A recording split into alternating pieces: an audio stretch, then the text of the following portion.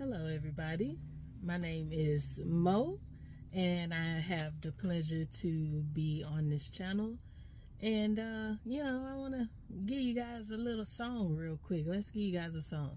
So let's see what I got here. I give you a little snippet, just a little bit. All right. Lay your head on my pillow, here you can be yourself. All right, that's all I got for you. So basically, I was asked to do this interview because of my profession. So I drive trucks. It's not typically females that drive trucks, but I do. I just go around Texas, not too bad, and it's pretty easy. I drive flatbed trucks, and I get to meet a lot of people along the way. It's not a bad profession at all. The only downside I would have with the profession would be basically like the pay nowadays. The pay is very different because a lot of people get into this trucking business and they accept certain kinds of they accept any kind of wage. If they have different how can I say it, like, people pay by the load or whatever. If they have somebody can drop a crazy price for you to go like 1,000 something miles, and you only getting about $800 to $1,000 to maybe even $1,500, and it's those type of lows that is messing up the thing, because they see that somebody would accept those prices, and then next thing you know, they like, the next person's like, oh man, I can do these prices, I can do this, and then people are just snatching up these lows, which is making it bad and dropping the funds for everybody else. But other than that, everything is great, everything is cool.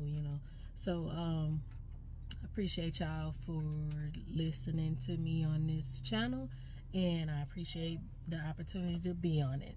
So how far you go, and how many days you are away from home? So it's maybe about 3 days or something like that. It depends. So mostly Texas and Louisiana, Oklahoma, just the southern sides, because I'm a born and raised Texan. I don't do no snow or ice or anything like that, so I try to prevent that. That's not my thing. I don't like that. How you manage your stay and food? How do I manage the stay? Stay and your food? For food? Oh, food is easy. You can always stop. It's nothing like home food, shall I say. Nothing is like home. So it's always good to eat home or make you something and take it on out. But, yeah, that's pretty much it. Who owns this truck? I do. Oh, how many trucks you have? Just one. Oh, okay. So you are always busy with the loading? Unloading? No, not really. Yeah, I do like 2 or 3 a week. Oh, okay. And that's about it. Yeah. Okay. Yeah. So anyone else, you drive alone or someone is with you? No, someone's with me at all times. Yeah. If it's not a person, it's my dog. So. Oh. Okay. Yeah. Okay. Where you will stay if there are more than 3 days or 2 days or something? Where you will stay? Inside the truck? In the truck, in the truck or a room or something like that. Yeah. How did you come into this line, this trucking line? Well, I didn't want a girly job. I didn't want a girly job, so I don't want to sit at a desk or clean up or something like that. And I'm very handy, and I know how to do a lot of things. So that's how I ended up like that. How did you find money for this buying truck? Working.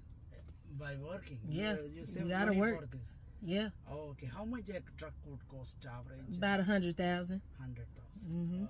Is it a brand new one? No, or it's not brand new. It's okay. It must have about 2013. Yeah, okay. yeah. Thank you so much. What else you want to tell your young people who are away from this trucking line? Do what you do. Do what makes you happy. Do what makes you happy. And it don't matter. Don't let someone else's success deter you from getting yours. You want to have your own type of success. Don't try to be like anyone else or anything like that, you know. Always stay in your own lane and do what's right and be a good person. That's my motto every single day, to be a good person. So give a shout out about your YouTube channel. Okay, so my YouTube channel is More Guns, Less Problems, and y'all can always find me there. I got about 1.7 thousand subscribers right now.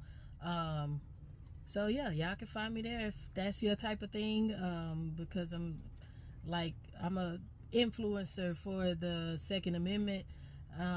If that's your type of thing, you're a true patriot, you know, you can go ahead and subscribe to my channel and check it out.